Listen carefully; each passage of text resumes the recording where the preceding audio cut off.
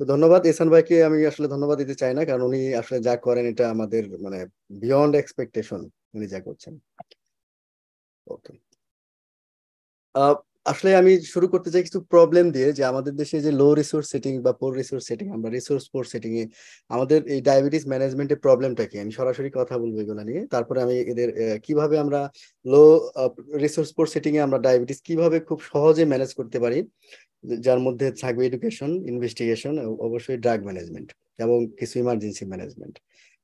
অনেকগুলো ফ্যাক্টর আছে, তার মধ্যে আমরা এগুলো ভাগ করে বলতে পারি। পেশেন্ট রিলেটেড অনেক ফ্যাক্টর আছে। আমরা জানি যে ইন জেনারেল লিটারেসি এবং হেলথ লিটারেসি দুটো আলাদা। আমাদের হেলথ লিটারেসির আসলে অবস্থা খুব বেশি ভালো নয়, এবং ডায়াবেটিস রিলেটেড যে নলেজ এবং ডায়াবেটিস ম্যানেজমেন্ট রিলেটেড যে নলেজ সেটাও আমাদের ভালো নয়। এটা আমরা ডে টু ডে যেখানেই রুগী দেখি আমরা এটা সহজেই বুঝতে পারি। ফিনান্সিয়াল ইস্যু একটা বড় সমস্যা আমাদের জন্য। বেশিরভাগ রুগী আমরা জানি যে আমাদের দেশে এটা নিজের পকেট থেকে ওষুধ বেশিরভাগ ক্ষেত্রেই কিনতে হয়। সেই ক্ষেত্রে একটা অর্থ যে একটা বড় সমস্যা। ওয়ার্ক কনস্ট্যান্ট, কাজের চাপ, এটাও বিশেষ করে গ্রাম এলাকার এবং শহর এলাকার সব জায়গাতেই, গ্রাম এলাকায় বেশি। অনেকেই কাজের চাপে তারা সারাদিন এত ব্যস্ত থাকেন যে তাদের রুটি রুজির জন্য, উপার্জনের জন্য তাদের যে সময়, এই সময়টা বেশিরভাগ ব্যয় করতে তারা হেলথ কেয়ার ফেসিলিটি গুলোতে ওইভাবে অ্যাটেন্ড করতে পারেন না। আরো কিছু কিছু ফ্যাক্টর আছে পেশেন্ট রিলেটেড, তার মধ্যে হলো একটা ডিনায়াল এবং নন অ্যাকসেপ্টেন্স। রোগী স্বীকার করতে চান না যে এটা একটা সমস্যা, এবং অনেক ডায়াবেটিস গুরুত্বই দেন না, এটাও একটা প্রবলেম। ফলস বিলিফ কনসেপশন, এটাও আমাদের দেশে খুবই কমন। সেলফ ম্যানেজমেন্ট প্র্যাকটিসও আমাদের দেশে খুব বেশি ভালো না, এবং অবশ্যই জেন্ডার ইনইকুইটি আমাদের অন্যান্য সেক্টরের মতো এই ডায়াবেটিস ম্যানেজমেন্টেও আমাদের আছে। হেলথ কেয়ার, যে আমাদের যে যারা আমরা ফিজিশিয়ান তাদের রিলেটেড অনেকগুলো ফ্যাক্টর আছে। প্রথমত প্রফেশনাল কম্পিটেন্সি আমাদের অনেকের নাই, বিশেষ করে ইভেন যারা অনেক স্পেশালিস্ট আছেন তাদেরও ডায়াবেটিস রিলেটেড ম্যানেজমেন্ট, আমি আমার আমার স্পেশালিটির কথা বলবো, যে এক্সপোজার এবং তাদের যে প্র্যাকটিক্যাল যে নলেজ অনেকেরই অভাব আছে। সোশ্যাল কম্পিটেন্সের অভাব আছে আমাদের। আমরা ফিজিশিয়ানরা বইয়ের ভাষায় কথা বলি, কিন্তু রুগী রিলেটেড কথাবার্তা বা রুগীর সাথে একাত্ম হয়ে যে কথাবার্তা সেগুলো আমরা বুঝি না, বা রুগীর প্রবলেম আমরা বুঝতে বুঝতে চাই পারি না, বা আমাদের যে ভিউ গুলা রুগীকে আমরা বুঝতে পারি না।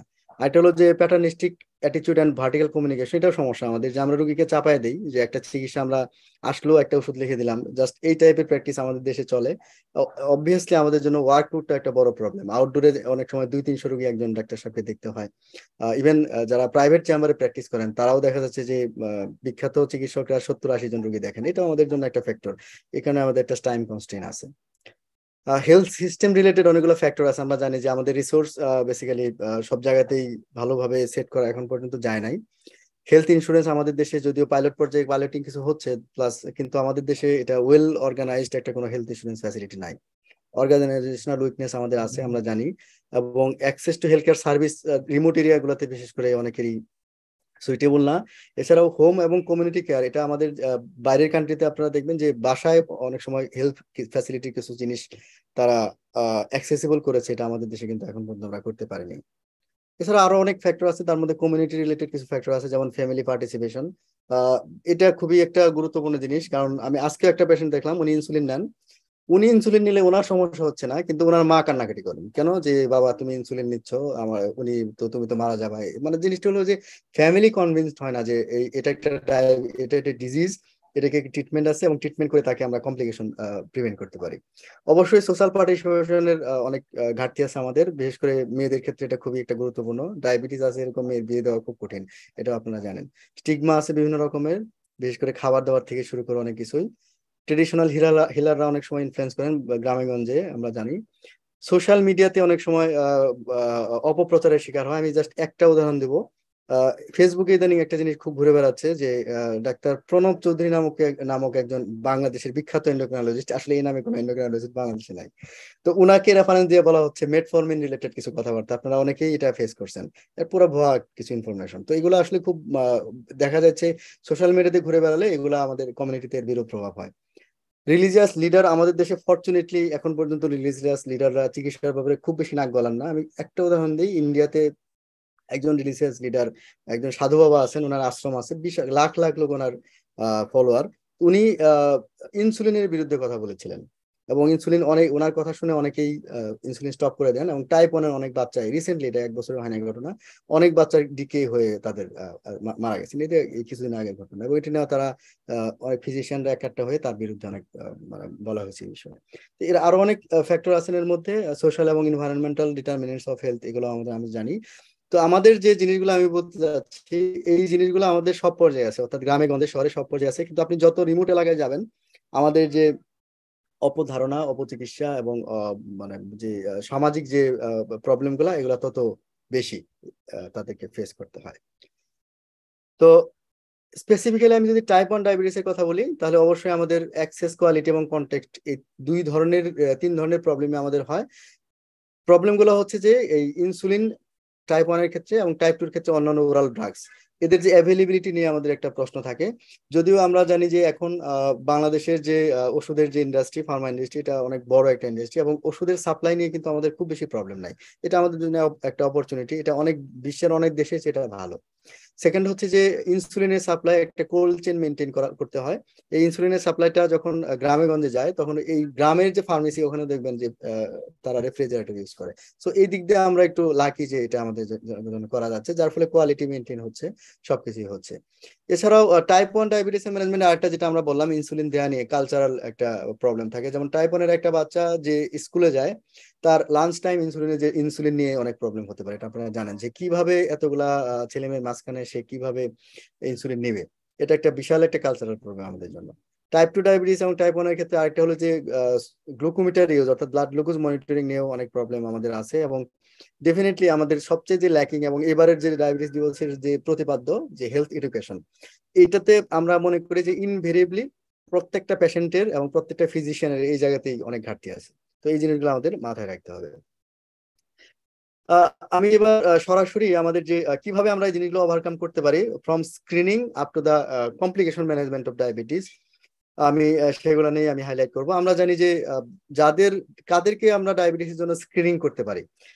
সোজা কথা হচ্ছে যে যাদের ডায়াবেটিসের রিস্ক ফ্যাক্টর আছে তাদেরকে আমরা স্ক্রিনিং করব। ডায়াবেটিস রিস্ক ফ্যাক্টর আমরা জানি যে ইথনিসিটি, বয়স 40-এর বেশি, ওভারওয়েট, ওবেসিটি, অ্যাবডোমিনাল ওবেসিটি, যারা সেডেন্টারি লাইফস্টাইল লিড করেন আমাদের মতো, হাইপার টেনশন বা অন্যান্য কার্ডিওভাস্কুলার ডিজিজ আছে, ফ্যামিলি হিস্ট্রি অফ ডায়াবেটিস আছে, অথবা আগে প্রি ডায়াবেটিস ছিল, অথবা জিডিএম জেস্টেশনাল ডায়াবেটিস ছিল, এদেরকে আমরা স্ক্রিনিং করব। সাউথ এশিয়ান ইথনিসিটি হিসাবে আমাদের বেসিক্যালি আর কোনো রিস্ক ফ্যাক্টর না থাকলেও চলে, এবং আমরা এটা জানি সবাই যে ওয়েস্টার্ন কান্ট্রিতে যে এজ লিমিটটা আমরা এখানে 40 বলছি, এটা আমাদের দেশে যদিও এটা কোনো বই লেখা নাই, তা আমরা মনে করি যে এটা হওয়া উচিত 30, কারণ আমাদের জানি যে আমাদের ডায়াবেটিসের অনসেট বাইরের ওয়েস্টার্ন কান্ট্রির তুলনায় অ্যাটলিস্ট 10 ইয়ার্স আগে শুরু হয়। এবং এটা আমরা পেশেন্ট পাই, আমরা দেখি যে 25 থেকে 40-এর মধ্যে বেশিরভাগ নতুন ডায়াবেটিসের রোগী আমাদের আহ যারা আসেন তারা।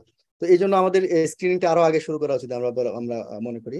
কারো ডায়াবেটিসের রিস্ক আছে কিনা, এর জন্য অনেক ধরনের রিস্ক ক্যালকুলেটর আছে। আমরা সিম্পল রিস্ক ক্যালকুলেটর, যেটা আমেরিকান ডায়াবেটিস অ্যাসোসিয়েশন তাদের যেটা ইয়ে করা, বয়স, মেল সেক্স, তারপর হচ্ছে আগে জিডিএম ছিল কিনা ফিমেলের ক্ষেত্রে, ফ্যামিলি হিস্ট্রি আছে কিনা, এবং ব্লাড প্রেশার হাই কিনা, ফিজিক্যালি অ্যাক্টিভ কিনা, এবং ওভারওয়েট ওবেস কিনা, সবগুলা যদি আমরা সাম আপ করি, 5 বা তার বেশি যদি পয়েন্ট আমরা এখানে পাই, তাহলে আমাদের বুঝতে হবে যে আমাদের ডায়াবেটিস রিস্ক আছে। এই সমস্ত রিস্ক থাকলে আমরা অবশ্যই আমরা ডায়াবেটিস স্ক্রিনিং করব। স্ক্রিনিং এর জন্য কোন টেস্ট করা উচিত, এটা নিয়ে অনেক দ্বিমত আছে। কেউ বলে যে ফাস্টিং ব্লাড সুগার করা উচিত, কেউ বলে যে ওজিটিটি করা উচিত। খুব কনভিনিয়েন্ট স্ক্রিনিং টেস্ট হচ্ছে আসলে ফাস্টিং ব্লাড সুগার। কিন্তু আমাদের দেশে এটা ফাস্টিং ব্লাড সুগার সবসময় যে ডায়াবেটিস ডায়াগনোসিস জন্য সাফিসিয়েন্ট নাও হতে পারে। কাজে আমরা বলি যাদের যাদের ফাস্টিং ব্লাড সুগার 5.6 এর নিচে, অর্থাৎ অ্যাটলিস্ট প্রি ডায়াবেটিস লেভেল পর্যন্ত যায় নাই, তাদেরকে ধরে নিতে পারে যে না, অ্যাটলিস্ট তাদের ডায়াবেটিস নাই। যাদের প্রি ডায়াবেটিস এবং ফাস্টিং ব্লাড সুগার ডায়াবেটিস রেঞ্জে থাকবে, তাদেরকে আমাদের পরবর্তী কনফার্মেশনের জন্য আমাদের টেস্ট করতে হবে। তাহলে আমরা সিম্পলি যদি সামারাইজ করি, স্ক্রিনিং টেস্ট যদি পজিটিভ হয়, যেটা আমরা বলছিলাম ফাস্টিং ব্লাড সুগার, তো পজিটিভ হলে আমরা ডায়াগনস্টিক টেস্টে যাব। ডায়াগনস্টিক টেস্ট যদি পজিটিভ হয়, তাহলে এদের ডায়াবেটিস। যদি screening test positive but diagnostic test negative, তাহলে আমরা তাকে একটা হেলদি লাইফস্টাইল চেঞ্জের জন্য অ্যাডভাইস দেবো, যেগুলা আমরা ডায়েট এবং ফিজিক্যাল এক্সারসাইজ, এবং এই টেস্টগুলা আমরা যে ডায়াগনস্টিক যে টেস্ট, এটা আমরা ইয়ারলি রিপিট করতে পারি। আর স্ক্রিনিং টেস্ট নেগেটিভ মানে আমাদের পরবর্তী 3 বছর পরে আবার আমাদের স্ক্রিনিং টেস্ট করলেও চলবে। খুব সিম্পল এটা মনে রাখা, এবং আমরা এটি ফলো করি। ডায়াগনোসিসের জন্য আমাদের ভেনাস প্লাজমা গ্লুকোজ, যেটা আমরা ল্যাবে টেস্ট করি, এটাই হলো স্ট্যান্ডার্ড। ক্যাপিলারি প্লাজমা গ্লুকোজ বা ক্যাপিলারি ব্লাড গ্লুকোজ বলি আমরা, এটা আমরা কি করতে পারি কোনো সেটিং এ, যেমন ধরুন একদম রিমোট এরিয়াতে যেখানে আপনার ভেনাস প্লাজমা গ্লুকোজ মাপা সম্ভব না, আমরা ক্যাপিলারি প্লাজমা গ্লুকোজ দিয়েও ব্লাড গ্লুকোজ দিয়েও কিন্তু আমরা এই ডায়াবেটিস ডায়াগনোসিস করতে পারি। এবং যদি সম্ভব হয় ক্যাপিলারি ব্লাড গ্লুকোজ যদি দুইটা ভ্যালু অ্যাবনর্মাল হয়, সেই ক্ষেত্রে আমরা তাকে ডায়াবেটিস ট্রিটমেন্টও শুরু করতে পারি। তবে আইডিয়াল হচ্ছে এই ধরনের ক্ষেত্রে আমাদের কোনো নিকটস্থ কোনো ল্যাবে যদি আমরা কনফার্ম করে নিই, that is will be the better.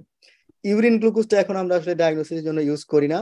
তারপরেও একজনের যদি দেখা যাচ্ছে যে না তার ডায়াবেটিসের সিমটম আছে এবং ইউরিনারি গ্লুকোজ পজিটিভ, তাহলে at least this will help to diagnose diabetes.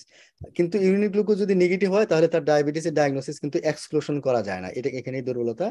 এখন আসলে আমাদের অ্যাটলিস্ট গ্রাম পর্যায়েও গ্রামের একটা ফার্মেসিতেও একটা গ্লুকোমিটার থাকে, কাজে আমাদের ইউরিন টেস্ট নিয়ে এখন আর আমরা খুব বেশি উৎসাহী না। ডায়াবেটিস কখন বলবো আমরা সবাই জানি, জাস্ট রিক্যাপিচুলেশন। ফাস্টিং যদি 5 বা তার বেশি 7 বা তার বেশি হয়, অথবা ফাস্টিং 7 বা তার বেশি এবং টোয়ার ওজিটিটি যেটা আমরা করি সেটার করে যে 11.1 বা তার বেশি হলে, র্যান্ডম 11.1 বা তার বেশি, সাথে যদি ক্লাসিক ডায়াবেটিস সিমটম থাকে। আমরা জানি যে ডায়াবেটিস সিমটম ক্লাসিক কি, পলিউরিয়া, পলিলিপসিয়া, ওয়েট লস, এগুলোই। কিন্তু পেশেন্টের যদি কোনো সিমটম না থাকে, অর্থাৎ আমি যেগুলো বললাম এগুলো না থাকে, তাহলে আমরা একটা টেস্ট যদি পজিটিভ হয় তাহলে ওই টেস্টটাই আবার রিপিট করতে পারি, অথবা আরেকটা ভিন্ন ধরনের টেস্ট দিয়ে আমরা কনফার্ম করতে পারি। যদি কারো প্লাজমা গ্লুকোজ যদি 18-র উপরে হয় তাহলে, এবং সিমটম যদি থাকে, ক্যাটাবলিক সিমটম যেগুলো আমরা বললাম যদি থাকে, তাহলে আমাদের ইউরিনারি কিটোন বডি আমাদের মেজার করা উচিত। এগুলো কিভাবে করব আমরা পরবর্তীতে আসবো। এখানে একটা বড় জিনিস, ডায়াবেটিসের ক্লাসিফিকেশন, এটা প্রতিনিয়ত আপডেট হয়। রিসেন্ট যে আপডেট WHO এরা 6 ভাগে ভাগ করেছে, টাইপ 1, টাইপ 2। কিছু আছে টাইপ 1 আর টাইপ 2 এর মাঝামাঝি, অর্থাৎ হাইব্রিড ফর্ম বলি আমরা এদেরকে। কিছু আছে যে টাইপ 1 এর মতো বাট এটা টাইপ 2, আবার কিছু আছে টাইপ 2 এর মতো বাট এটা টাইপ 1, অর্থাৎ latent autoimmune diabetes of adult, এটা একটা টাইপ, বেসিক্যালি এটা টাইপ 1 এর ভেরিয়েন্ট বাট টাইপ 2 এর মতো প্রেজেন্টেশন। আবার কিটোসিস প্রন টাইপ 2 ডায়াবেটিস, এটা টাইপ 2 এর মতো প্রেজেন্টেশন বাট এদের কিটোসিস হওয়ার একটা সম্ভাবনা থাকে। সো এগুলো হলো হাইব্রিড ভেরিয়েন্ট। এছাড়াও বিভিন্ন স্পেসিফিক কজের কারণে ডায়াবেটিস হয়, যেমন মনোজেনিক ডায়াবেটিস, ক্যালকুলাস প্যানক্রিয়াটিক ডায়াবেটিস, বিভিন্ন রকমের endocrine disorder, drug related, immune mediated diabetes, বিভিন্ন রকমের আছে, এগুলো আমরা ডিটেল যাচ্ছি না। কিছু ডায়াবেটিস আনক্লাসিফাইড থাকবে, এটা আমরাও ফেস করি, যে একটা টেম্পোরারি ক্যাটাগরি আমি সেট করলাম, পরে দেখা যাচ্ছে যে না ক্যাটাগরিটা চেঞ্জ হয়ে যেতে পারে। যেমন আমি আজকে টাইপ 1 হিসেবে লেভেল করলাম, দেখা গেলো যে না এটা টাইপ 1 নাও হতে পারে, মনোজেনিক বা আদার ফর্ম হতে পারে। আরেকটা ইম্পর্টেন্ট ক্যাটাগরি হচ্ছে hyperglycaemia first detected during pregnancy. এটা জরুরি, আমরা জানি যে বিভিন্ন কারণে এটা আসলে জরুরি, এবং আমাদের দেশে প্রিভিলেন্স খুবই হাই। আমরা যে ছোটখাটো যে স্টাডি গুলো আছে এতে দেখা যায় যে 1 in 4 pregnancy is affected by hyperglycaemia in pregnancy. World wide এটা হলো 1 in 6 প্রেগনেন্সি। তাহলে এটা দুই ধরনের। যদি এটা ফ্লোরিড ডায়াবেটিস হয়, অর্থাৎ ডায়াবেটিসের ডায়াগনস্টিক ক্রাইটেরিয়া যদি এটা ফুলফিল করে, তাহলে এটাকে আমরা বলি ডায়াবেটিস মেলাইটাস ইন প্রেগনেন্সি। আর এটা যদি blood সুগারটা above normal but not reaching the diagnostic criteria of diabetes mellitus, তাহলে এটাকে আমরা বলি জেস্টেশনাল ডায়াবেটিস মেলাইটাস। তাহলে আমাদের একটা পেশেন্ট যখন আমাদের ডায়াবেটিস হিসেবে ডায়াগনোসিস করলাম, পরবর্তী কি করণীয়, এটা আমরা সব জায়গাতেই করতে পারবো, কোনটা করতে পারবো না আমি বলে দেবো। প্রথমত আমাদের একটা ডায়াগনোসিস কনফার্মেশন লাগবে, যেটা টাইপ ডায়াবেটিস হলো। তারপরে আমাদের যেটা আরেকটা করণীয় হচ্ছে যে এক্সপ্লোর দ্য সেকেন্ডারি কজেস, অর্থাৎ ড্রাগস। আমাদের যে কনটেক্সটে আসলে স্টেরয়েড একটা গুরুত্বপূর্ণ একটা ড্রাগ। অনেক দিন ধরে আমাদের অনেক পেশেন্ট আছে যারা বিভিন্ন কারণে আহ, যে প্রেডনিসোলন এগুলা খেয়ে যাচ্ছেন, তাদের ক্ষেত্রে এটা অ্যাটলিস্ট এই ড্রাগটা আমাদের এক্সক্লুড করা উচিত।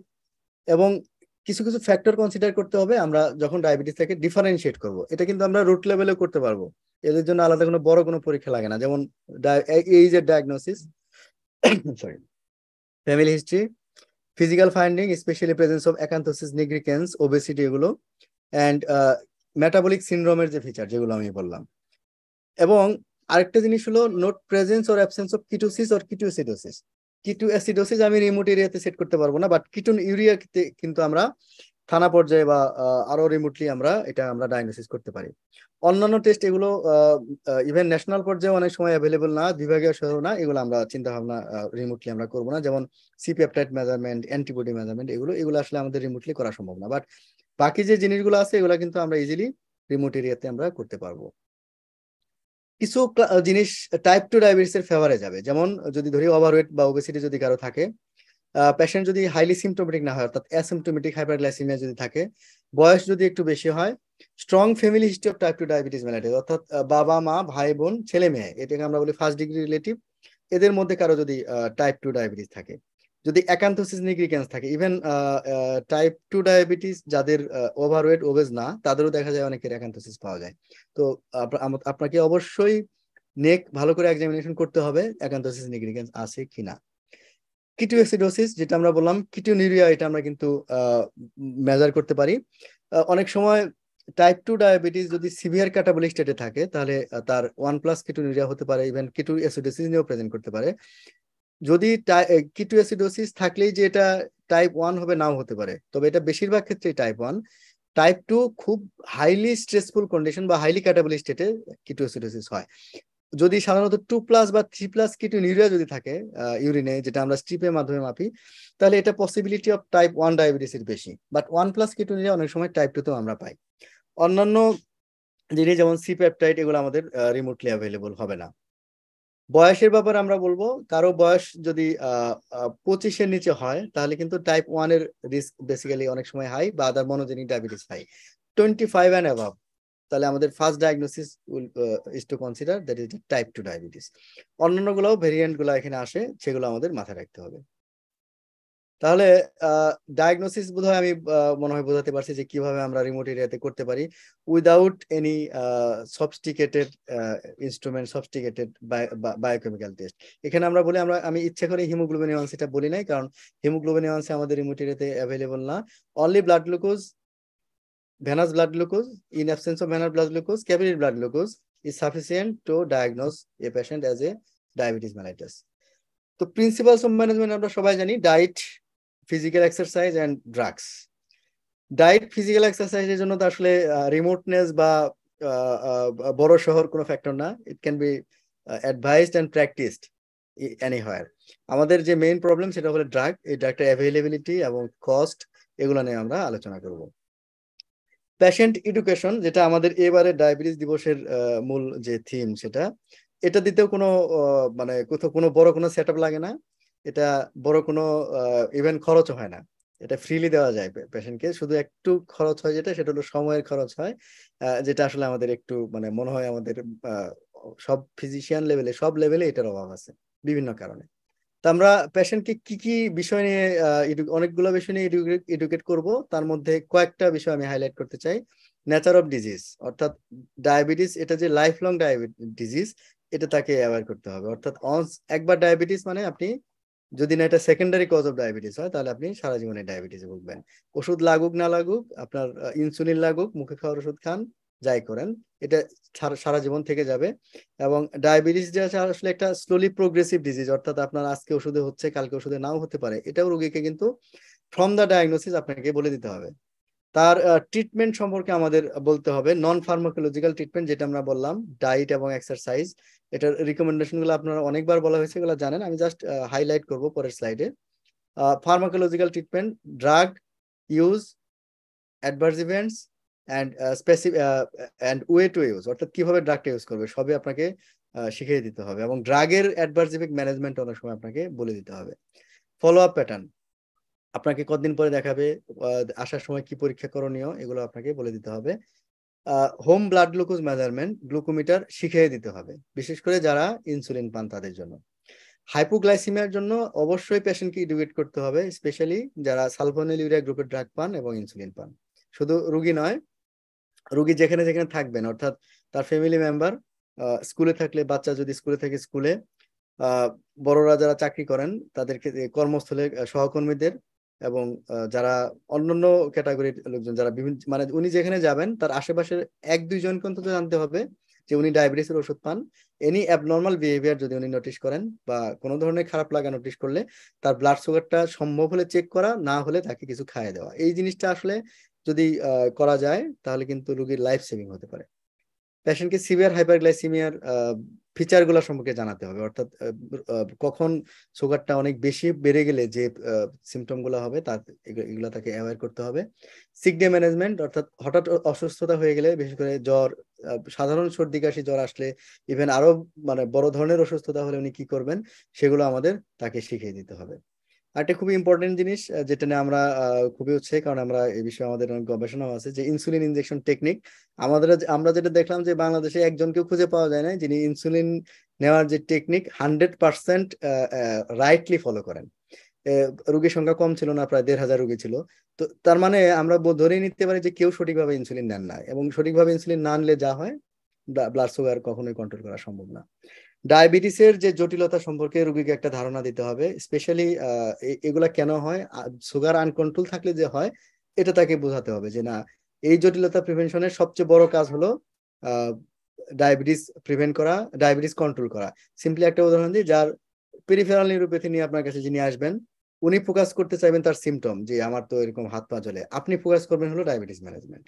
তো সুগার কন্ট্রোল, এই জিনিসটা আমাদের মনে রাখতে হবে। ফুড কেয়ার, এটা সবার জন্য ইনভেরিয়েবলি আমরা জানি যে এম্পোর্টেশনের মোস্ট কমন কজ হলো ফুড কেয়ার, এবং একবার এম্পোর্টেশন হলে আরেকটা এম্পোর্টেশনের কে ইনভাইট করে, এবং যাকে এম্পোর্টেশন করা হয় উনিই বুঝেন যে একটা পায়ের কি দাম। কাজেই তার এমপ্লয়মেন্ট থেকে শুরু করে তার মানে সবকিছুই বদলে যাবে একটা পা যদি হারিয়ে ফেলে কেউ। কাজেই food care is a very much important thing. It is more important then oral care, আমরা যেটা বলি আর কি, যে মুখের চেয়ে পায়ের যত্ন বেশি নিতে হয়। এই সম্পর্কে তাকে বিস্তারিত ধারণা দিতে হবে। এগুলা মডিউলগুলো আমি ডিটেল বলছি না, কারণ এগুলো আমাদের বিভিন্ন লার্নিং ম্যাটেরিয়ালে আমরা এর আগেও শেয়ার করেছি।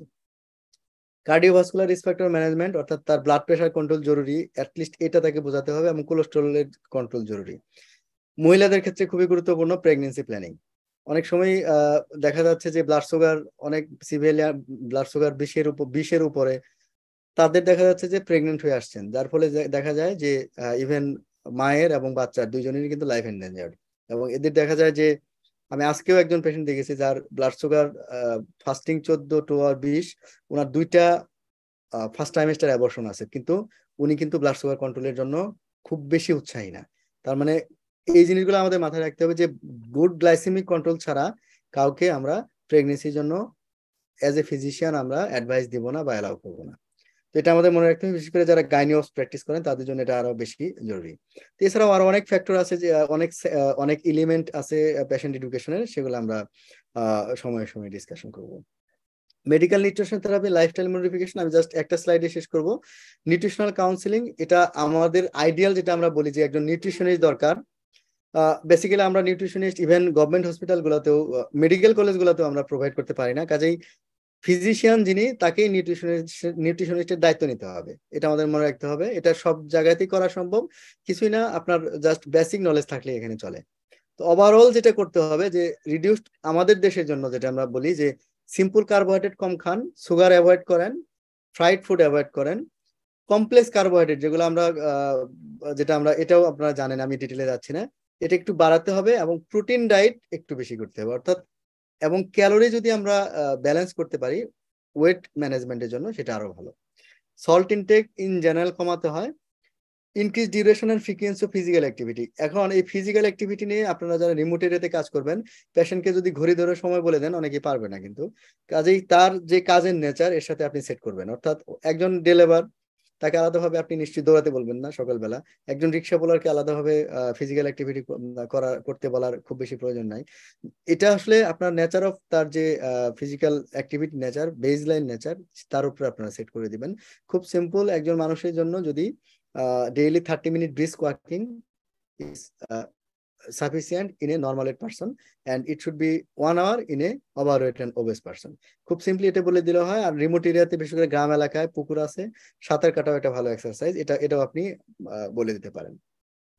মাস অ্যাওয়ারনেস ক্যাম্পেইন, যেটা এবার হচ্ছে, এবার আমি যে খেয়াল করলাম, এটা আমাদের এটা এখানে স্যারেরও কৃতিত্ব আছে আমি মনে করি, রবির আমিন স্যারের, কারণ আমাদের কিন্তু এবার মিডিয়া কিন্তু ডায়াবেটিস নিয়ে বেশ সরব, এবং প্রত্যেকটা পত্রিকা এটাকে ফ্রন্ট পেজে হাইলাইট করছে, এবং ইভেন যে ইন্টারনেট বেজ যে পত্রিকাগুলো আছে সেগুলো কিন্তু একে হাইলাইট করছে। বিভিন্ন জায়গায় ডায়াবেটিস যে পালন, এর প্রতিপাদ্য, এগুলো আমাদের জন্য দরকার আছে, মানুষের মধ্যে অ্যাওয়ারনেস বাড়ে। এবং অনেক জায়গাতেই ব্লাড গ্লুকোজ চেকিং ক্যাম্পেইন হয়েছে এবার, এটা আমাদের জন্য নতুন অনেক ডায়াবেটিসের রোগীও ধরা পড়ে এইভাবে। তো এটা খুবই গুরুত্বপূর্ণ, মিডিয়া ইনভলভমেন্ট ছাড়া আসলে এই যুগে কিছু করা যায় না। আমরা ফার্মাকোলজিক্যাল থেরাপি নিয়ে কথা বলবো কিছুক্ষণ। টাইপ 1 ডায়াবেটিস আমরা জানি ইনসুলিনের আসলে কোনো বিকল্প নাই, বাকি যে আরেকটা ড্রাগ সেটা আমাদের দেশে অ্যাভেলেবল না, কাজে রিমোট এরিয়াতে প্রামলিনটাইড, এটা আপনি রিমোট এরিয়াতেও পাবেন না, কারণ বাংলাদেশে এটা অ্যাভেলেবল না। টাইপ 1 ডায়াবেটিস ইনসুলিন রেজিমেন আমরা ইউজুয়ালি সাবকিউটিনিয়াসলি যদি দেই 3 ভাবে দিতে পারি, বেজাল বুলাস, স্প্লিট মিক্স দিতে পারি। প্রিমিক্স ইনসুলিন আমরা খুব বেশি ইউজ করি না, কিন্তু কেউ যদি দুপুরবেলা ইনসুলিন কোনো কারণে কোনোভাবেই না নিতে পারেন, অনেক সময় আমরা প্রিমিক্স ইউজ করি। কোনো জায়গায় ইন্ডিয়ান সেটিং এ কেউ প্রিমিক্স ইনসুলিন 3 বেলা টাইপ 1 ডায়াবেটিস ইউজ করেন, আমরা সাধারণত এরকম ইউজ করি না, বেজাল বুলাস বা স্প্লিট মিক্স ইউজ করি। এখন কথা হচ্ছে যে কোন ধরনের ইনসুলিন দিব। হিউম্যান ইনসুলিন এবং অ্যানালগ ইনসুলিন, এটা আমি খুব clear message, both are equally effective. অর্থাৎ 5 ইউনিট হিউম্যান ইনসুলিন যেটা লো কস্ট, এটা যে পরিমাণ ব্লাড সুগার কমাবে, 5 ইউনিট অ্যানালগ ইনসুলিন সম পরিমাণ ব্লাড সুগার কমাবে।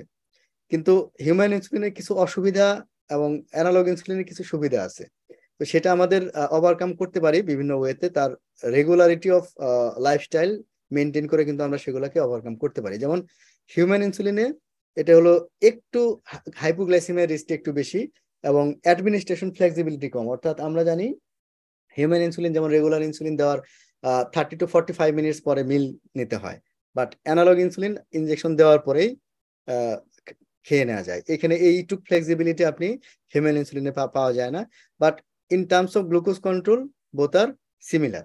কাজেই আমি যদি মনে করি যে তাহলে ইনসুলিন পাওয়া যাবে কিনা, ডেফিনেটলি আমাদের যে একেবারে গ্রাম অঞ্চলের যে ফার্মেসি গুলোতেও কিন্তু এখন ইনসুলিন পাওয়া যায়, এবং আমরা এক্সপেক্ট করতেছি, স্যার কিছুদিন আগে এটা শেয়ার করেছেন যে উপজেলা হেলথ কমপ্লেক্স গুলাতেও গভর্নমেন্ট বিনামূল্যে ইনসুলিন দেওয়ার প্ল্যান অলরেডি করছেন।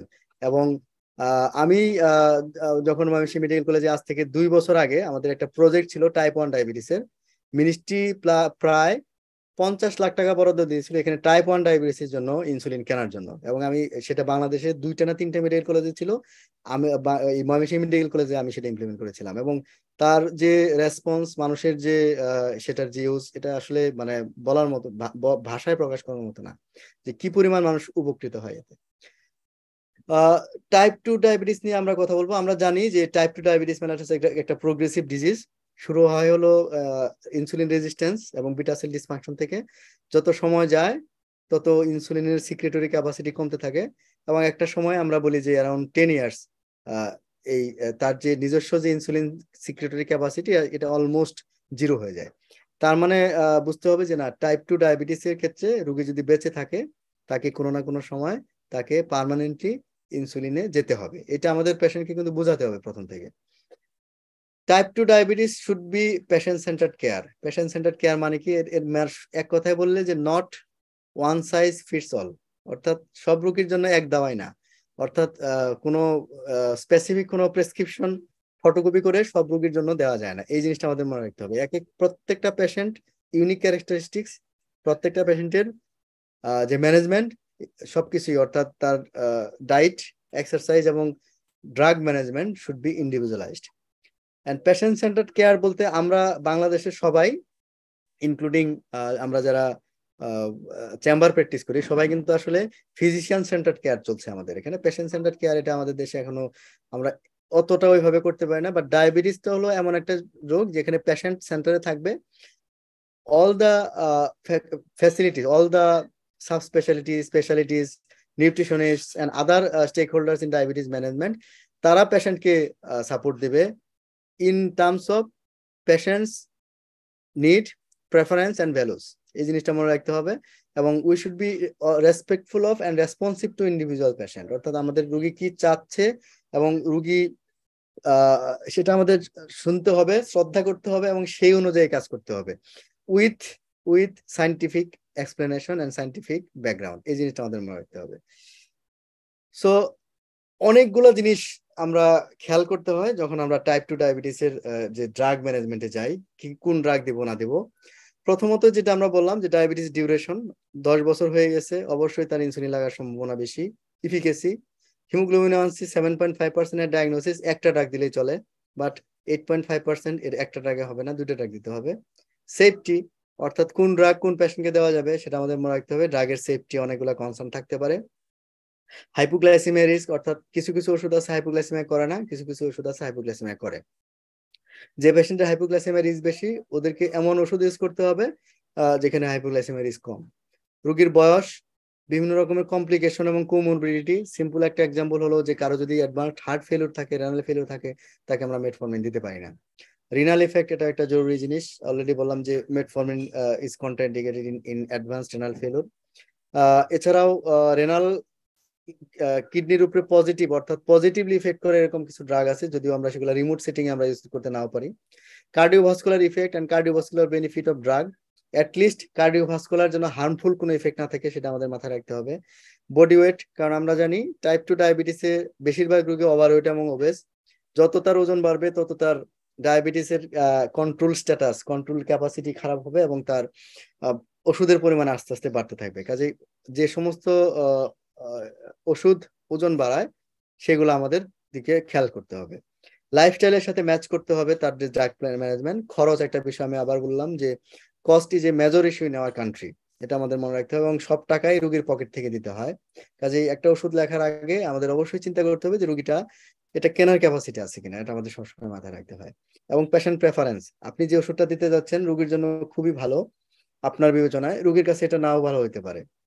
সো আপনাকে মনে রাখতে হবে যে রোগী কি চাচ্ছেন, এই ওষুধটা চাচ্ছেন কিনা, বা এই ওষুধের যে মাইনর যে সাইড এফেক্ট গুলো আছে এগুলো উনি পারমিট করবে কিনা, এটা আপনার মাথায় রাখতে হবে। ABCDEFGH অ্যাপ্রোচ বলে একটা অ্যাপ্রোচ আছে, আমরা জানি এ মানে হলো এইচ, বি BMI। এটা জাস্ট একটা মনে রাখার সুবিধার জন্য যে এই ফ্যাক্টর গুলো আমরা কনসিডার করতে পারি। সি মিনস সিকিউরিটি বা কমপ্লিকেশন মনে রাখতে পারেন। D means duration. ডি হচ্ছে যে ইস্টাবলিশড কার্ডিওভাস্কুলার ডিজিজ, যেমন কারো স্ট্রোক করা বা কারো ইসকেমিক হার্ট ডিজিজ আছে এরকম।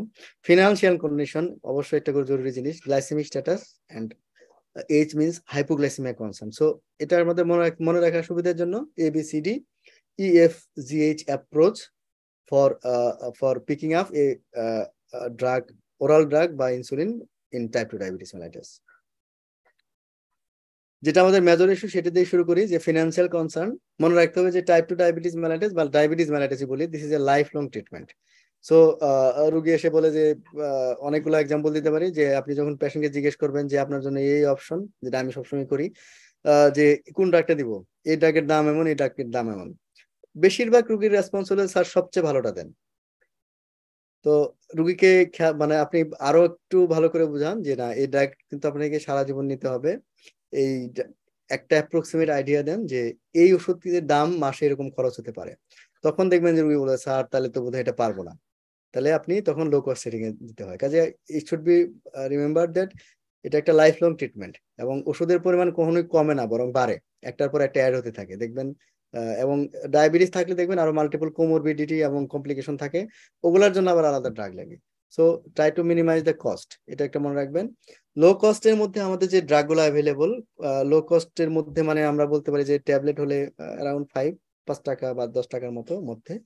আর ইনসুলিন, কনভেনশনাল ইনসুলিন যেটা হিউম্যান ইনসুলিন, তাহলে মেটফর্মিন, সালফানাল ইউরিয়াস এবং পায়োগ্লিটাজন, এই তিনটা low cost oral anti diabetic drugs. এবং হিউম্যান ইনসুলিন যেটা কনভেনশনাল ইনসুলিন, এদের প্রাইসও কম। আরেকটা বিষয় হচ্ছে যে আগে আমাদের দেশে ইভেন হিউম্যান ইনসুলিনের প্রাইস অনেক বেশি ছিল। আমাদের যে বিশাল এক্সপান্ডিং যে ফার্মা ইন্ডাস্ট্রি, এরা যখন আমাদের দেশে ইনসুলিন প্রোডাকশন করা শুরু করে, মাল্টিন্যাশনাল কোম্পানিগুলো কিন্তু বাধ্য হয়েছে যে এই ইনসুলিনের দাম কমাতে। এবং একটা ইনসুলিনের 100 ইউনিট, একটা ইনসুলিনের ভায়াল 300 থেকে 350 টাকার মধ্যে পাওয়া যায়। এটা কিন্তু একটা বিশাল ব্যাপার। এবং এটা এত লো কস্টে ইনসুলিন আমি আমি আমি যতদূর জানি ইন্ডিয়াতেও পাওয়া যায় না। কাজে এটা আমাদের জন্য this is a very good opportunity এবং আমাদের মনে করতে পারি। এবং এটা একটা যদিও কেউ কেউ এটার ইয়ে নিয়ে, কোয়ালিটি নিয়ে অনেক কোশ্চেন করেন, definitely that is an issue. তারপরেও বলবো অ্যাটলিস্ট অ্যাক্সেসিবিলিটি এবং অ্যাফোর্ডেবিলিটি যে ইস্যুটা, এটা অনেকটুকুই সলভ করে দিয়েছে। মেটফর্মিন নিয়ে 2-4 কথা বললেন না, যে আমরা জানি যে first line drug for type 2 diabetes mellitus is till now metformin. এবং ভবিষ্যতে কি হবে নাও থাকতে পারে, but till now it is metformin. Efficacy oral anti diabetic drugs এর আমি যে 3টা নাম বললাম, অলমোস্ট 1 to 1.5% হিমোগ্লোবিন ওয়ান্সি কমায়, অর্থাৎ ইফিকেসি হাই। মেটফরমিন দীর্ঘদিন খাওয়া যায়, মানে আপনি যদি কারো কন্ট্রাইন্ডিকেশন অ্যারাইজ না করে টাইপ 2 ডায়াবেটিসের, তাহলে মেটফরমিন বন্ধ করার কোনো প্রয়োজন হয় না। মেটফরমিন কারো কারো ক্ষেত্রে ওজন কমায়, কিন্তু কেউ কেউ বলে আবার এটা ওয়েট নিউট্রাল, অ্যাটলিস্ট ওজন বাড়ায় না, এটুকু মনে রাখতে হবে। মেটফরমিন কিন্তু নিজে নিজে হাইপোগ্লাইসেমিয়া করে না, কার্ডিওভাস্কুলার ক্ষতি করে না, তবে পোটেনশিয়াল বেনিফিট করার সম্ভাবনা থাকে। সমস্যা হলো এর একটাই side effect, gastrointestinal side effect, nausea, vomiting, diarrhoea, কেউ কেউ আবার কনস্টিপেশনও বলে, ডিসপেপসিয়া, অ্যাবডোমিনাল ফ্লাটুলেন্স, অনেক কিছুই হয়। তো আমরা যদি এটাকে লো ডোজে শুরু করি এবং ধীরে ধীরে টাইট্রেট করি, তাহলে আমাদের এই কমপ্লিকেশনকে আমরা অ্যাভয়েড করতে পারি। এর মেজর সাইড এফেক্ট একটা বলা হয় ল্যাকটিক অ্যাসিডোসিস, এটা আসলে বইপত্রে পাওয়া যায়, বাস্তব জীবনে আমরা খুব এখন পর্যন্ত দেখিনি। কিন্তু মনে রাখতে হবে যাদের অ্যাডভান্সড রেনাল ফেলোর বা এনি ফেলোর, রেনাল ফেলোর, লিভার ফেলোর, তারপর পালমোনারি ফেলোর, হার্ট ফেলোর, এনি ফেলোর অ্যাডভান্স থাকলে আমরা মেটফরমিন অ্যাভয়েড করব, কারণ হাইপোক্সিক কন্ডিশনে এটা ল্যাকটিক অ্যাসিডোসিসকে অ্যাগ্রাভেট করতে পারে, এটা মনে রাখতে হবে। লং টার্ম মেটফরমিন ইউজ করলে বি 12 ডেফিসিয়েন্সি হতে পারে, আমাদের সেটিং এ আমরা দেখেছি যে লং টার্ম মেটফরমিন ইউজের সাথে বি 12 এর একটা সরাসরি সম্পর্ক আছে। কাজে যারা দীর্ঘদিন ধরে পায় তাদেরকে আমাদের তারা যদি বিশেষ করে পেরিফেরাল নিউরোপ্যাথি এবং এনিমিয়া যদি পাওয়া যায়, তাদেরকে আমাদের সাসপেক্ট করতে হবে। যদি এরকম প্রবলেম হয়, মেটফরমিন বন্ধ করার প্রয়োজন নাই, আমাদের বি 12 সাপ্লিমেন্টেশন দিলেই হবে। খরচ খুবই কম, 500 মিলিগ্রাম মেটফরমিন বাংলাদেশে কোনো কোনো কোম্পানির 3 টাকাতেও পাওয়া যায়। কাজেই এটা আমাদের মনে রাখতে হবে যে খরচ খুবই কম। সালফোনাল ইউরিয়া আমাদের দেশে অনেকগুলোই পাওয়া যায়, সবচেয়ে বেশি ইউজ করা হয় গ্লিক্লাজাইড, এমআর এবং গ্লিমিপেরাইড। তো সবগুলাই ইফেক্টিভ, সবগুলাই ইউজ করা যাবে এবং সবগুলাই efficacy very high, almost 1 to 2% haemoglobin ওয়ান্সি কমায়। এবং কিন্তু এদের একটাই প্রবলেম, এই ওষুধগুলার ডিউরেবিলিটি, অর্থাৎ এই ওষুধগুলার গ্লাইসেমিক ইফিকেসি খুব বেশি দিন ধরে রাখা যায় না। যেমন কেউ কেউ বলে যে 6-10 বছর, কোনো কোনো স্টাডি আছে, আবার কোনো কোনো স্টাডি দেখা যাচ্ছে যে না, 2 বছর পরেই এই ড্রাগগুলার ইফেক্টিভ থাকে না। সো আমাদের মনে রাখতে হবে যে আমরা যদি কাউকে সালফোনিলিয়া গ্রুপের ড্রাগ দেই, ধরেই নিতে হবে যে তার যে নিজস্ব ইনসুলিন সিক্রেটরি ক্যাপাসিটি এটা খুব দ্রুত লস হবে। কারণ এই ওষুধগুলা জাস্ট একটা ভেজা কাপড় চিপলে যেরকম পানি পড়তে থাকে, একটা সময় আর পানি পড়ে না, জাস্ট এগুলা এভাবেই কাজ করে। অর্থাৎ স্টোরড ইনসুলিনকে এরা ফোর্সফুলি প্যানক্রিয়াসের বাইরে সার্কুলেশনে নিয়ে আসতেছে। যখনই প্যানক্রিয়াস সে কোনো ইনসুলিনের স্টোর শেষ হয়ে যাচ্ছে, তখনই এই ড্রাগগুলো আর কাজ করবে না। এদের হাইপোগ্লাইসিমিয়া রিস্ক থাকে, কার্ডিওভাস্কুলারলি এরা নিউট্রাল, কোনো বেনিফিট দেয় না, but they R neutral. টলারেবিলিটি almost good, side effect খুবই কম, সেফটি একটাই, হাইপোগ্লাইসিমিয়া রিস্ক। এবং এদেরকেও আমরা অ্যাডভান্সড ফেলোর, যেগুলো লিভার ফেলোর, হেপাটিক ফেলোর বা ড্রাগ অ্যালার্জি আসলে দিব না। খরচ খুবই কম, এটা আমাদের মনে রাখতে হবে। ইভেন আরেকটা ড্রাগ আছে এই গ্রুপের, গ্লিবেনক্লামাইড, যদিও এখন আর ইউজ হয় না, কিন্তু এটা এখনো গ্রামে গঞ্জে কিন্তু অনেকেই ইউজ হয়, বিশেষ করে দাতব্য যে ডায়াবেটিস প্রতিষ্ঠানগুলো গ্রামে গঞ্জে এখন আছে। আমি আমাদের এখানে এই মধুপুরে একটা প্রতিষ্ঠান আছে, ওখানে কিন্তু এই ওষুধটা এখনো টিল নাও তারা ওপিডি বেসিসে রেগুলারলি তাদের পেশেন্টকে দেয়, এটা আমরা দেখেছি। কাজে এই এগুলা খরচ আমাদের এখানে কম, এবং আমাদের যে গভর্নমেন্ট হেলথ কেয়ার ফেসিলিটি গুলোতেও কিন্তু গ্লিক্লাজাইড, আমি যে মেটফরমিনের কথা বললাম, এই ওষুধগুলো সবসময়ই একটা সাপ্লাই সবসময়ই থাকে, এবং এখন উপজেলা হেলথ কমপ্লেক্স গুলোতেও সাপ্লাই আছে। থায়াজোলিডিন গ্রুপের একমাত্র ড্রাগ এখন অ্যাভেলেবল পায়োগ্লিডাজন। এই ওষুধটা এক সময় বেশ পপুলার ছিল।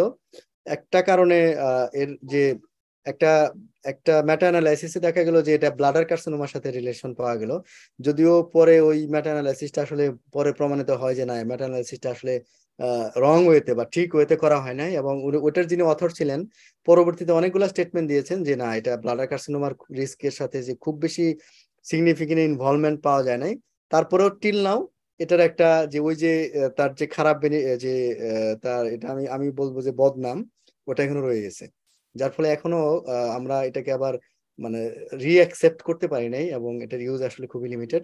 আদারওয়াইজ এটা খুবই ভালো ওষুধ, এবং এটা অনেকদিন ইউজ করা যায়, এবং হিমোগ্লোবিন এ1সি লোয়ারিং ক্যাপাসিটিও অলমোস্ট 1.5%, সো এটা হাইলি ইফেক্টিভ ড্রাগ। এটা কিছুটা ওয়েট গেইন করে, কাজে যে রোগীগুলোকে আমরা মেটফরমিন দিতে পারছি না, টাইপ 2 ডায়াবেটিস, তাদের জন্য এটা একটা অপশন হতে পারে, স্পেশালি যদি নর্মাল ওয়েট বা আন্ডার ওয়েট হয়। কার্ডিওভাস্কুলার বেনিফিট, এটা আসলে কোনো কার্ডিওভাস্কুলার কোনো স্টাডি নাই, বাট মেটা অ্যানালাইসিসে কিছু দেখা যাচ্ছে যে রোজিগ্লিটাজনের একটা ইয়ে ছিল যে মায়োকার্ডিয়াল ইনফেকশনের রিস্ক বাড়ায়। পায়োগ্লিটাজন বলা হয় যে কার্ডিও প্রোটেক্টিভ, কিন্তু এটা কোনো কোনো বড় কোনো স্টাডি আসলে এই বিষয়ে হয় নাই। গুড টলারেবিলিটি। মেনোপোজাল লেডিদেরকে আমরা অ্যাভয়েড করি, কারণ এটা অস্টিওপোরোসিসের একটা রিস্ক থাকে। হার্ট ফেলিউরের রোগীদের আমরা দিব না, যাদের ইসকেমিক হার্ট ডিজিজ আছে বা হার্ট ফেলিউর হওয়ার ঝুঁকি আছে, এই ধরনের রোগীদের আমরা দেবো না। খরচ খুবই কম, 5 থেকে 6 টাকা দাম 15 মিলিগ্রাম ট্যাবলেটের। কাজেই এটা একটা গুড অপশন ফর ইউজিং, যেখানে আমরা গরিব মানুষের জন্য বা লো কস্ট সেটিং যেখানে আমরা ইউজ করতে চাই সেখানকার জন্য। বাংলাদেশে আসলে এখন বোধহয় 2টা কোম্পানি এটাকে এখন বাজারজাত করে, আর বাকিরা সব বন্ধ করে দিয়েছে। আমি যদিও আমার সাথে যার দেখা হয় সবাইকে বলি যে না, এটা আবার নিয়ে আসেন, কিন্তু অনেকে এটা আনতে চান না। ইনসুলিন রেজিম একই কথা আমি বলি যে টাইপ 2 এর জন্য ইনসুলিন রেজিম আমরা কিভাবে ইউজ করি। এটা বেজাল ইনসুলিন হতে পারে, বেজাল বোলাস, বেজাল প্লাস হতে পারে, স্প্লিট মিক্স, প্রিমিক্স, যে কোনো ভাবে হতে পারে। একটা অনেক সময় অনেকে খুব পপুলার হলো 3 বেলা বোলাস ইনসুলিন অনেকে দেন। আসলে 3 বেলা বোলাস ইনসুলিন এটা আসলে টাইপ 2 ডায়াবেটিস এর ক্ষেত্রে is not sufficient to control diabetes, এটা আমাদের মনে রাখতে হবে। এখানেও আবার একই রিক্যাপিচুলেশন, সেটা হলো যে দামি অ্যানালগ ভার্সাস কম দামি হিউম্যান ইনসুলিন। কম দামি হিউম্যান ইনসুলিন গুলা এফিকেসি কিন্তু সমান, এবং আমি আবার বলছি যে যদিও হাইপোগ্লাইসেমিয়ার রিস্ক সামান্য একটু বেশি এবং অ্যাডমিনিস্ট্রেশন যে ফ্লেক্সিবিলিটি একটু কম, বাট আমরা ডায়াবেটিস ম্যানেজমেন্ট এই হিউম্যান ইনসুলিন দিয়ে খুব ভালোভাবেই কিন্তু করতে পারি। ইনসুলিন টাইপ 2 ডায়াবেটিসে কখন কখন লাগে, আমরা বেশিরভাগ ক্ষেত্রে দেই হলো ওরাল ড্রাগ যখন কাজ করছে না তখন দেই। অ্যাড ডায়াগনোসিস কিছু পেশেন্টের ক্ষেত্রে আমাদের ইনসুলিন শুরু করা রাখতে পারে, স্পেশালি যদি তার ক্যাটাবলিক ফিচার থাকে, অর্থাৎ ওয়েট লস, তার হাইপারগ্লাইসেমিক সিমটম, ব্লাড সুগার অনেক বেশি, যেমন ফাস্টিং 14 বেশি বা খাওয়ার পরে বা র্যান্ডম 17 বেশি, এরকম থাকলে, যদি কোনো কমপ্লিকেশন থাকে, যেমন ডিকে নিয়ে প্রেজেন্ট করে অনেকে, হাইপার অসমোলাস্টিট নিয়ে প্রেজেন্ট করতে পারে। হাসপাতালে ভর্তি রোগীর সবার জন্যই diabetes management only drug is insulin. এবং প্রেগনেন্সি যদি ফার্স্ট টাইম ডায়াগনোসিস হয়, অ্যাট ডায়াগনোসিস যদি টাইপ ডায়াবেটিস বা জেস্টেশনাল ডায়াবেটিস, সেটাও কিন্তু আমাদের এই ইনসুলিন দিয়েই স্টার্ট করতে হয়। এখানে আর একটু বলি, এখানে একটা কাউন্সিলিং এর বিষয় থাকে। আমাদের দেশে ধারণাই করা হয় যে একবার ইনসুলিন নিলে সারা জীবন আর ইনসুলিন সে ছাড়তে পারবে না। আপনি যখন এই সমস্ত ক্ষেত্রে যাদেরকে অ্যাট ডায়াগনোসিস, তাকে একটা ফর কম্পেনসেটরি ইনসুলিনের ইউজ যেটা আমরা বলি, তার তার যে সিভিয়ার স্ট্রেসফুল কন্ডিশন, এটাকে কমব্যাট করার জন্য যে আপনি ইনসুলিনটা অ্যাট ডায়াগনোসিসে দিচ্ছেন, বলেই দিতে হবে যে আপনার ইনসুলিন হয়তো আপনি 2-3 মাস পরে বন্ধ করে দিতে পারবেন, তারপর আপনি ওরাল ড্রাগস আপনার কন্ট্রোল করা সম্ভব হবে। এই জিনিসটা না বলে দিলে কিন্তু কোনো পেশেন্টই অ্যাট ডায়াগনোসিস আপনি ইনসুলিন দিতে পারবেন না। তাহলে এটা খুব সিম্পল একটা অ্যালগোরিদম, এটা একটা কস্ট ইফেক্টিভ অ্যালগোরিদম আমরা বলি।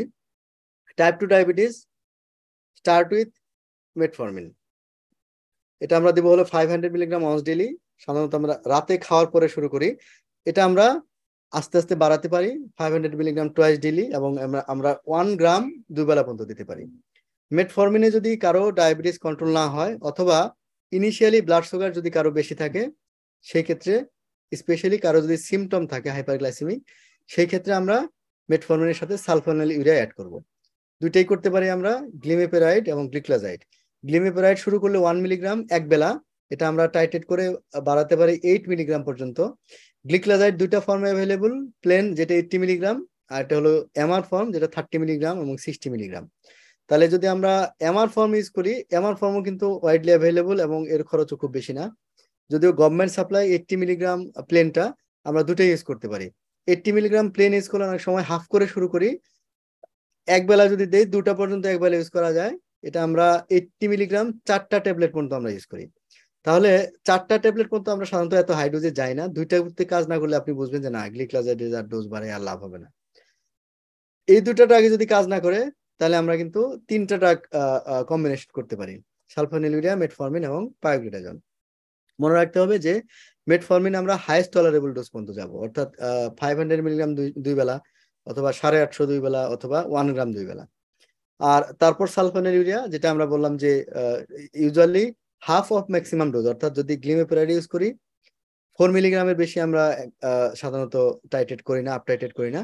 আর গ্লিক্লাজাইড যদি ইউজ করি, তাহলে আমরা প্লেনটা ইউজ করলে 2টা, আর যদি এমআর ফর্ম ইউজ করি তাহলে 60 মিলিগ্রাম একটা, এর বেশি আমরা ইউজ করব না। সাথে থার্ড ড্রাগ হিসেবে আমরা পায়োগ্লিটাজন অ্যাড করতে পারি। ইউজুয়ালি 15 মিলিগ্রামে এখন বেশি ইউজ করতে বলে, 30 মিলিগ্রাম পর্যন্ত এখন আসলে খুব কম ইউজ হয়, আমরা 15-এর বেশি আমরা যাই না। আপনি কেউ চাইলে 30 মিলিগ্রাম পর্যন্ত ইউজ করতে পারেন। এই 3টা ড্রাগ যদি আমাদের যদি দেখা যায় যে না, ব্লাড সুগার এই 3টা ড্রাগে কন্ট্রোল হচ্ছে না, directly shift to bed time এনপিএইচ insulin. অর্থাৎ এই তিনটা ড্রাগ এক চালু রেখে কিন্তু আমরা রাতের বেলা একবেলা আমরা এনপিএইচ ইনসুলিন যেটা আমরা বলি, যেটা ইনসুলিন এন নামে পাওয়া যায়, যেটা অল ইনসুলিন পরে দেখবেন এন, ওটাই হলো এনপিএইচ ইনসুলিন, এটা আমরা অ্যাড করতে পারি।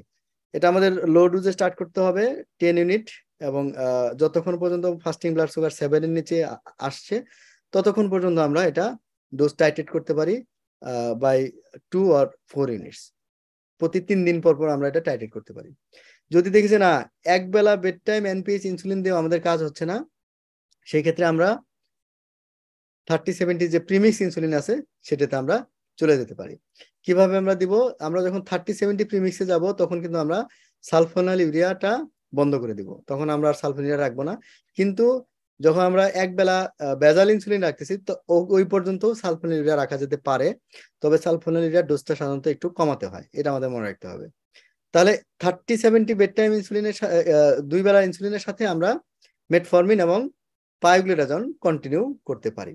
তো খুব সিম্পল অ্যালগোরিদম, এবং আমরা বেশিরভাগ পেশেন্টকে কিন্তু আমরা এই অ্যালগোরিদম দিয়ে আমরা ডায়াবেটিস কন্ট্রোল করতে পারবো।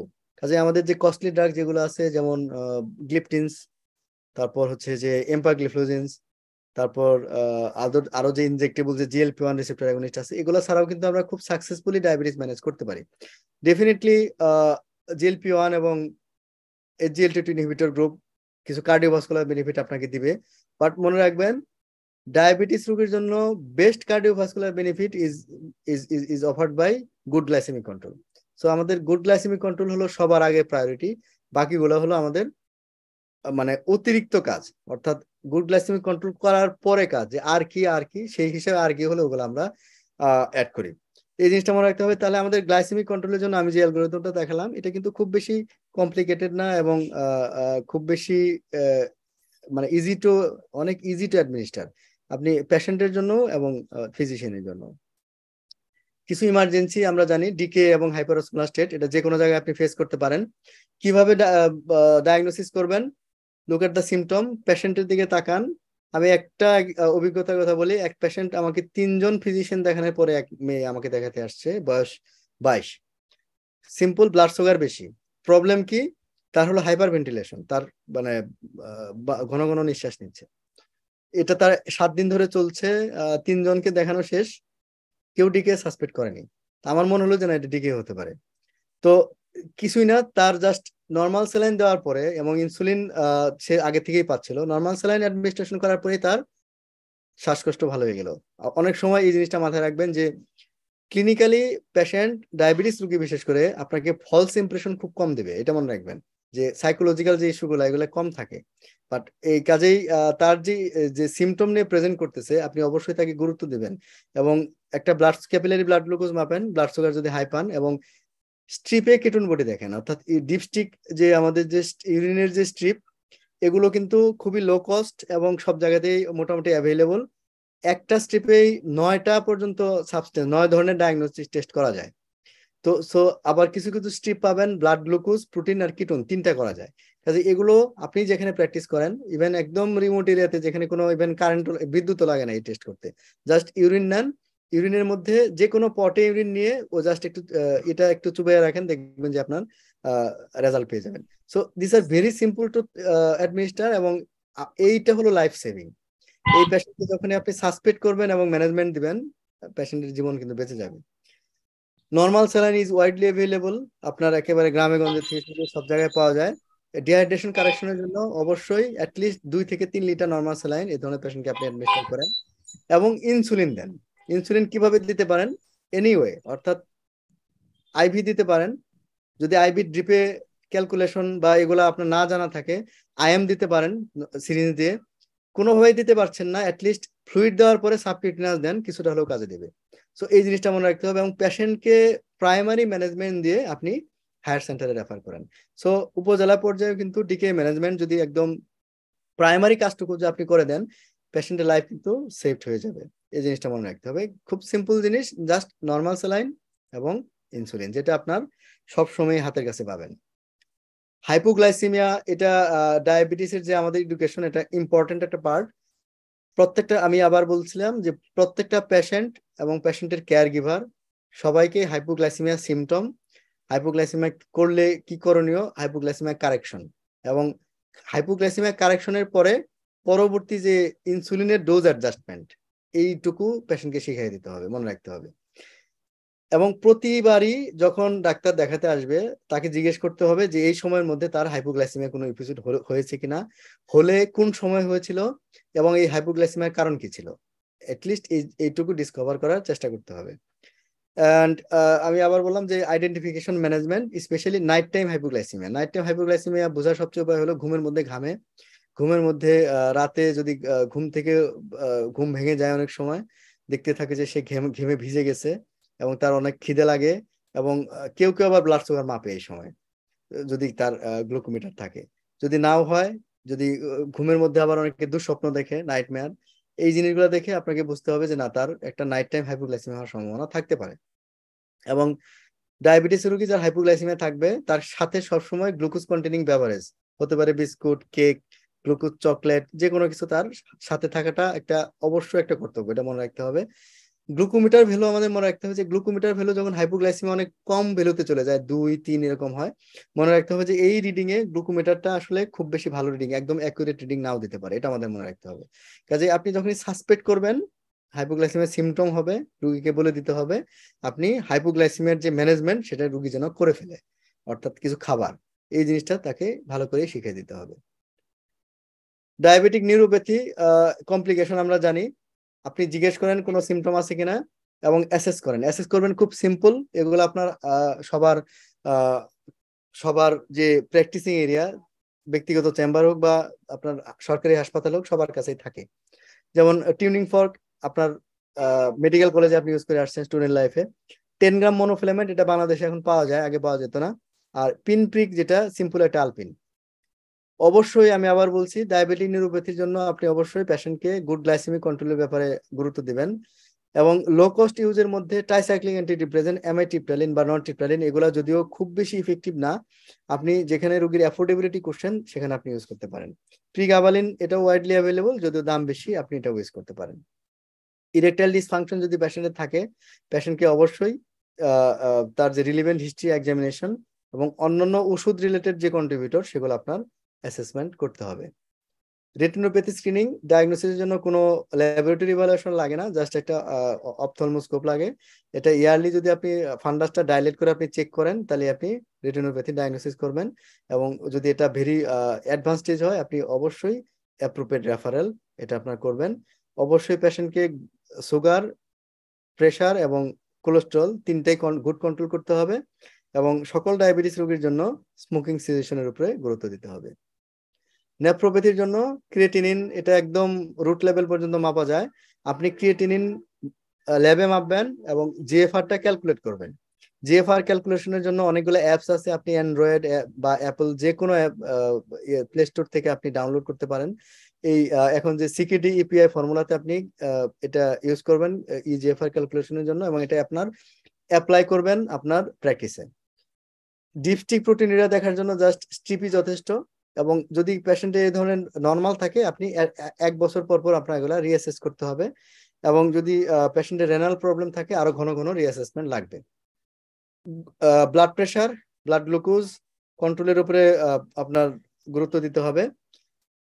যদি পেশেন্টের হাইপারটেনশন থাকে, অবশ্যই একটা এসি ইনহিবিটর এবং এআরবি আপনাকে অ্যাড করতে হবে।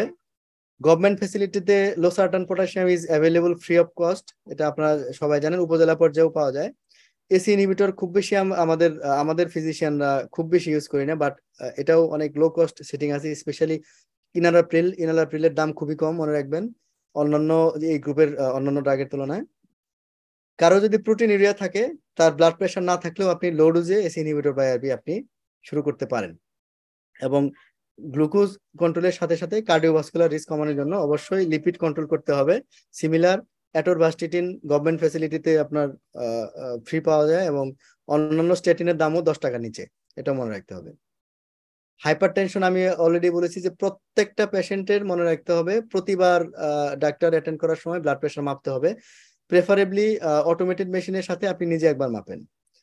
ব্লাড প্রেশার টার্গেট বেশিরভাগ রোগীর ক্ষেত্রে এটা 140 না 80 নিচে, কিন্তু যারা ইয়ঙ্গার যাদের অ্যাডভান্সড মাইক্রোভাস্কুলার এবং হাই কার্ডিওভাস্কুলার রিস্ক, তাদের ক্ষেত্রে আপনার এটা সিস্টোলিক টার্গেটটা আর একটু কম, 130-এর নিচে রাখলে ভালো। ডায়াবেটিস রোগীর হাইপারটেনশন, অবশ্যই আপনার যে ওষুধটা দিচ্ছেন তার মধ্যে যেন এসি ইনহিবিটর আরবি থাকে। যদি ব্লাড প্রেশার এতেও কন্ট্রোল না হয়, একটা ক্যালসিয়াম চ্যানেল ব্লকার অথবা একটা থায়াজাইড বা থায়াজাইড লাইক ডায়াবেটিস আপনি ইউজ করতে পারেন। মনে রাখবেন যে থায়াজাইড ডায়াবেটিসের দাম খুবই কম, হাইড্রোক্লোরোথায়াজাইডের দাম অনেক কম, এবং লো ডোজ হাইড্রোক্লোরোথায়াজাইড এটা আসলে গ্লাইসেমিক কন্ট্রোলে খুব বেশি যে খারাপ ইফেক্ট করে তা কিন্তু না। অনেক হাই ডোজে দিলে হয়তো কিছুটা ইফেক্ট করে, কিন্তু সেই ইফেক্টটাও কিন্তু আপনার এই ব্লাড প্রেশার কন্ট্রোল দিয়ে যে বেনিফিটটা পাচ্ছেন সেটার চেয়ে অনেক কম, অনেক খারাপ ইফেক্টটা সেটাকে ওভারকাম করে যায়। সো আমাদের মনে রাখতে হবে ক্যালসিয়াম চ্যানেল ব্লকার দাম আমাদের খুব বেশি নয়। সো এগুলা লো কস্ট মেডিসিন, এবং এগুলো আপনি গভর্নমেন্ট ফ্যাসিলিটিতে অ্যামলোডিপিন এবং হাইড্রোক্লোরোথায়াজাইড ফ্রি অফ কস্ট পাওয়া যায়। ডিসলিপিডিমে আমি আমি আমি আগে বলেছি যে লিপিড প্রোফাইল অনেক জায়গাতেই হয়তো অ্যাভেলেবল না, but lipid profile specially total কোলেস্টেরলটা অনেক রিমোট এরিয়াতে অনেক সময় দেখতে পারেন। কারো যদি কার্ডিওভাস্কুলার ডিজিজ থাকে, অর্থাৎ হার্ট ডিজিজ বলেন, স্ট্রোক বলেন, সিকিডি থাকে, বা আগে ডিসলিপিডিমা ডায়াগনোসিস হয়ে থাকে, এবং ইদানিং যেটা বলা হচ্ছে WHO বলছে যে বয়স 40 বা তার বেশি, কোলেস্ট্রল লেভেল যাই থাকুক না কেন তাকে একটা করে স্ট্যাটিন দিতে হবে, এটা আমাদের মনে রাখতে হবে। টার্গেট বেশিরভাগ ডায়াবেটিস রোগীর জন্য টার্গেট 70-এর নিচে এলডিএল টার্গেট। কারো কারো ক্ষেত্রে একটু ফ্লেক্সিবল করতে হয় 100-এর নিচে, আবার কারো কারো ক্ষেত্রে আরো করা করতে হয় 55-এর নিচে। এটা আসলে পেশেন্ট টু পেশেন্ট ভেরি করবে। যদি ট্রাইগ্লিসারাইড অনেক বেশি হয়, 500-এর উপরে হলে তাকে আমাদের অনেক সময় ফিনোফিব্রিন জাতীয় ওষুধ দিতে হয়। এবার আমি কথা বলবো যে কিভাবে আপনি একটা লো কস্টে একটা পেরিফেরিতে ডায়াবেটিক ক্লিনিক সেট আপ করবেন। ভেরি ইম্পর্টেন্ট, কারণ হলো যে গভর্নমেন্ট কেয়ার ফ্যাসিলিটিতে দিয়ে সব পেশেন্টকে সার্ভিস দেওয়া সম্ভব না। এন্ডোক্রাইনোলজিস্টরা সব ডায়াবেটিসের রোগী থেকে শেষ করতে পারবে না, ইভেন সাপোর্টিং যারা ডায়াবেটিক সমিতিগুলাও তারাও কিন্তু পারবে না। কাজে ব্যক্তিগত পর্যায়ে কেউ যদি উপজেলায় বা আরো নিচের দিকে একটা ডায়াবেটিক ক্লিনিক খোলেন, এটা আপনার প্রফেশন এবং আপনার যে যেটা বলে সোশ্যাল ওয়েলফেয়ার, দুই দিকেই কিন্তু আপনার জন্য ভালো। আপনারা একটা ঘর লাগবে, দুইটা রুম হলে ভালো। একটা রুমে ডাক্তার সাহেব নিজে বসবে, আরেকটা হলো তার অ্যাটেন্ডেন্ট প্লাস রুগীদের ওয়েটিং রুম। যদি ল্যাব ফ্যাসিলিটি এস্টাবলিশ করতে পারেন তো সেক্ষেত্রে আরেকটা রুম লাগবে, সেটা হলে খুবই ভালো। আপনি ল্যাবরেটরি ছাড়াও কিন্তু একটা ওপিডি ক্লিনিক রান করতে পারেন। রুগীদের একটা টয়লেটের একটা ভালো ব্যবস্থা থাকতে হবে। কিছু ইউটিলিটি আপনার লাগবে, আসবাবপত্র, এটা আপনারা জানেন, এবং কিছু মেডিকেল ইকুইপমেন্ট লাগবে, এবং আপনার একটা ডকুমেন্টেশন সিস্টেম লাগবে।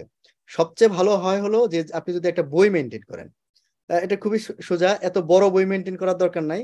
জাস্ট রুগীর যে প্রাথমিক যে জিনিসগুলো আপনি প্রতিদিন ফলো আপ করবেন, ওগুলাই প্রিন্ট আউট করে পেজ আকারে আপনি লিখে রাখেন। রুগীর ডায়েট চার্ট খুব সিম্পলি একটা পেজে রাখবেন, এবং তার যে কিছু সাধারণ যে ইনফরমেশন যেগুলো সেগুলো আপনি প্রিন্ট করেন। এটা এটা খুবই ইফেক্টিভ।